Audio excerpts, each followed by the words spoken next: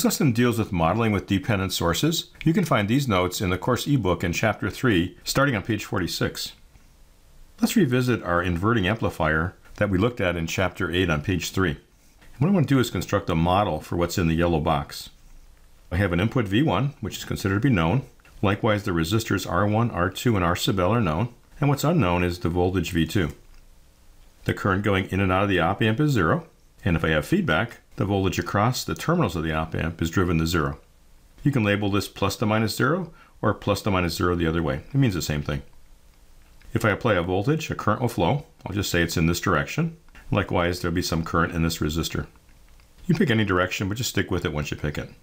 Let's write the equations again for this amplifier. The rise in voltage is V1. The drop is going to be I1 times R1 plus a drop of 0. And that's this equation right here. Solving for I1, it's equal to V1 divided by R1. Go around this loop. The rise in voltage is 0. I have a drop of I2 R2 and a drop of V2. That's this equation. Let's solve for V2. Put this on the other side of the equation as a minus I2 R2. And now I've got V2 in terms of I2. Now how are I1 and I2 related? Well, let's go back here and do Kirchhoff's current law at this node. The current that enters is I1. The current that leaves is 0, and I2. I1 equals I2. V2 is equal to minus I2 R2, but I2 is equal to I1, and I1 is equal to V1 over R1. Just exchange these two, and I then get that V2 is equal to minus R2 over R1 times V1. This would be our transfer function.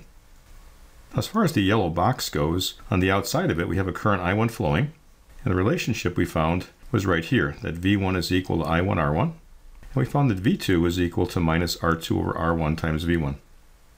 A model has the same set of equations. What is this? This is just simply Ohm's law, and this is really a voltage-controlled voltage source. So let's try to put together a model that would have the same equations. Between the terminals where V1 is, I'm going to put a resistor R1, and if I apply a voltage V1, a current is going to flow. I'll call it I1. And it's going to be equal to V1 divided by R1, the same equation we had above. The output voltage is equal to a minus R2 over R1 times V1. And I'll just flip the sign of this controlled source so that this node voltage, V2, is equal to a minus R2 over R1 times V1. If you put a resistor here for a load R sub L, a current's going to flow in this direction, and the value is going to be minus R2 over R1 times V1 for the voltage, and then divide by the resistance and get the current I sub L. Both the original circuit and this model have the same equations, so they're equivalent. Now the advantage of taking the inverting amplifier and replacing it by this model is that we don't have to derive all these equations again. The inverting amplifier is used in a lot of audio applications and instrumentation applications. So it'll be easier for us to analyze a circuit by just replacing the inverting amplifier with this model. Now this model uses the resistance and a voltage-controlled voltage source. Let's take a look at an example where we can use this modeling technique of the inverting amplifier. What's shown below is called a fader circuit. And you may have experienced this circuit in an automobile where you have speakers in the front, speakers in the back, and you can position all the music in the front, all the music in the back, or anywhere in between. Also what's shown below here is just one of two channels. This is for the left stereo channel. We do a similar circuit for the right one. This is also called a pan-pot circuit. And a pan-pot circuit is one that can electrically position a single source of sound across the panorama from the front to the rear speaker using a potentiometer. The resistors that are shown here are 0.5% precision resistors. And these were picked very carefully to get a particular effect, and we'll talk about that as we solve the problem.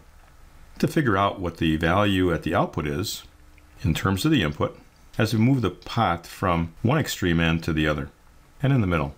If you look at the circuit, you can see there is an inverting amplifier embedded in the circuit, and another one over here. Well, I could analyze the circuit from scratch, labeling no voltage, no current, and analyze the circuit, but actually I know what this does. I want to replace it by its model, and then analyze the circuit. Let's replace those two inverting amplifiers with their models. I'm going to call this node voltage V1 and this node voltage V2. And what's hooked up to this node is the 10K resistor we were calling R1 in our inverting amplifier model, and that is our effective input resistance back to ground.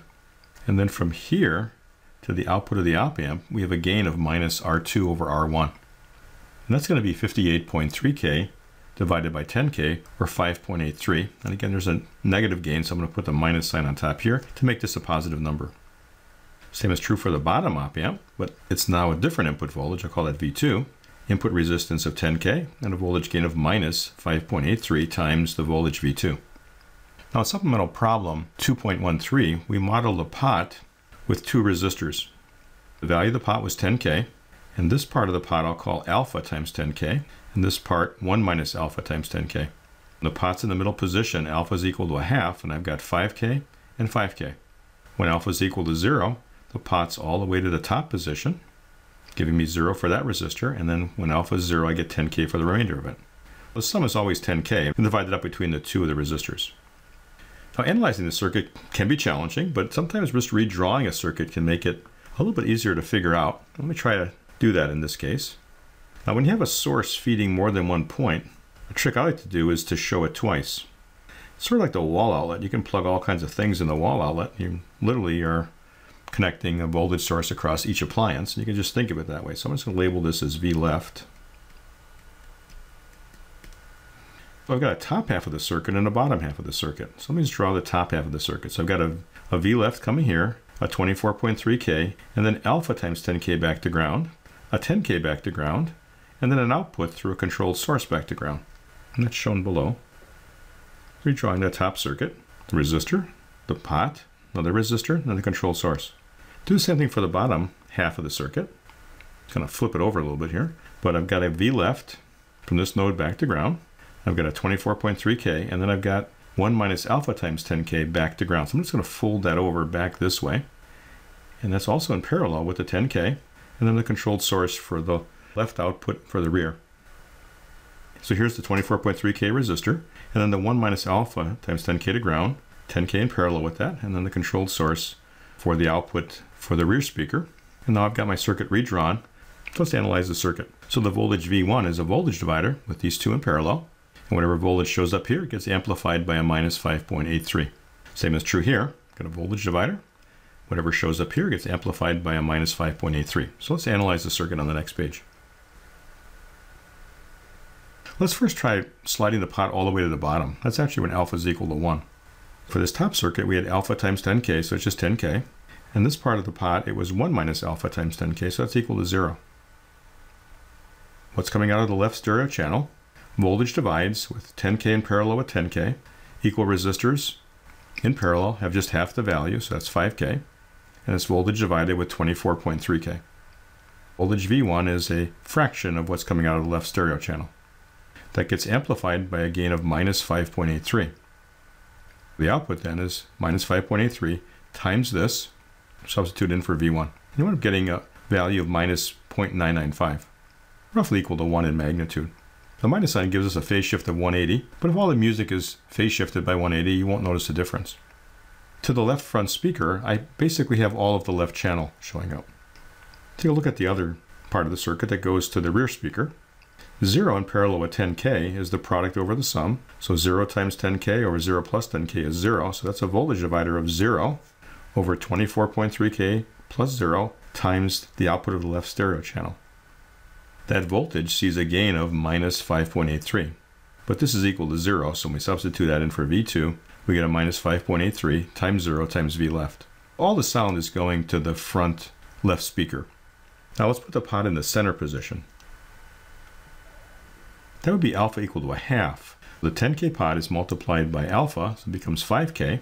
And then 1 minus alpha is also half times 10K, which is 5K. Now I got a voltage divider again, but now with 5K in parallel with 10K, product over sum turns out to be 3.33K. So 3.33K divided by 24.3K plus 3.33K times what's coming out of the left stereo channel is the voltage V1. And then what goes to the left front speaker is minus 5.83 times that. You multiply this out, you get a minus 0.703 times the left stereo channel. I'm going to get the same result for the rear speaker because this is the same value of resistance. V2 is going to be equal to the same expression times the left stereo channel. And that's going to see a gain times that voltage, which is now V2. We'll get exactly the same value.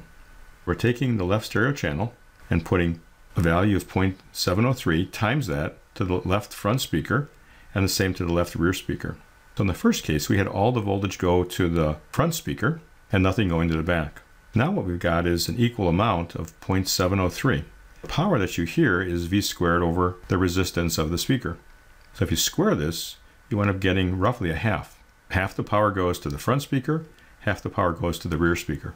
Then lastly, if we make alpha equal to 0, it's pretty much the same as on the top here, except that the front speaker will now be doing what the rear speaker was doing. So we'll have the short circuit over here and the 10K over here. So when you put it in the top position, nothing goes to the front speaker and it all goes to the back speaker. And we just looked at 3 points, the 2 extreme ends in the middle. If you calculate different distances, say if you set the pot to 1/3, you actually get 1/3 the power to one speaker and 2/3 the power to the other speaker. The circuit is very linear with power distribution. And so it sounds very uniform as you slide the pot or change the settings and move the sound from the back to the front. And this is how a fader circuit works. And we're using the idea of modeling our inverting amplifier.